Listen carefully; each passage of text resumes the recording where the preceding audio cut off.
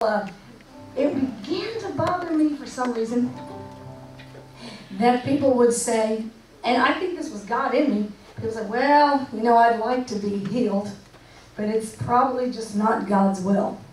Because I prayed and nothing happened, so it wasn't God's will. And the Lord will heal me if He wills and if He wants to. And you know what I'm talking about?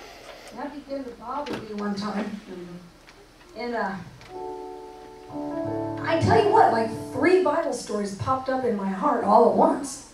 And it was like the Lord was just stirring, saying, these were people who weren't sure if it was God's will either, but look what happened. A leper came to Jesus